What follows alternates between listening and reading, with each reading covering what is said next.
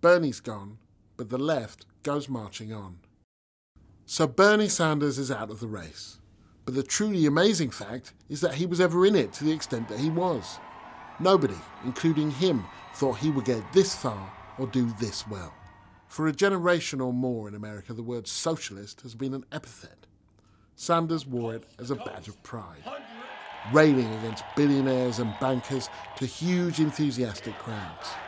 A curmudgeonly septuagenarian who most Democrats hadn't even heard of this time last year won around 20 states against Hillary Clinton, a well-funded candidate with unrivaled name recognition who thought she was heading for a coronation. And in so doing, he galvanized the young, the trade union members, and a significant section of the white working class, who the Democratic Party has lost over the last 40 years. Claims that he'd be an electoral liability fall wide of the mark. Polls show, had he won, he'd have a far better chance of beating Trump than Clinton. So how did that happen? Well, just as Donald Trump's ascent can really only be understood within the context of the rise in the extreme right globally, so Sanders' impressive showing only really makes sense when examined beyond America. Since the economic crash, the left across the Western world has been rallying, and it's not difficult to see why. The financial industry caused the recession and left governments to foot the bill. But wealthy bankers bought themselves out of that crisis by making the poor pay.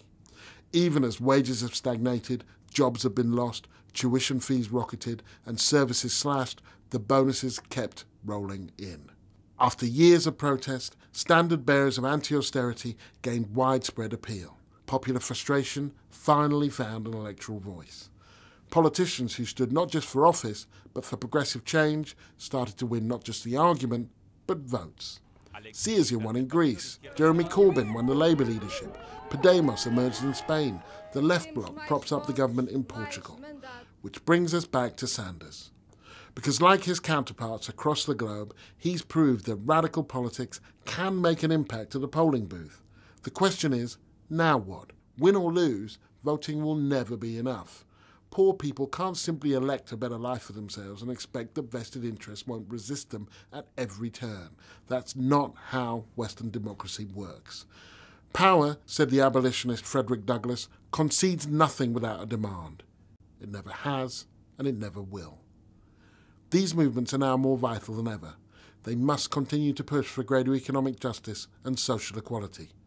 Sanders may have stopped running for president, but his supporters can't stand still. Donald Trump does not want to be the President of the United States. From the outset, Trump's camp would have been satisfied to see him polling at 12%,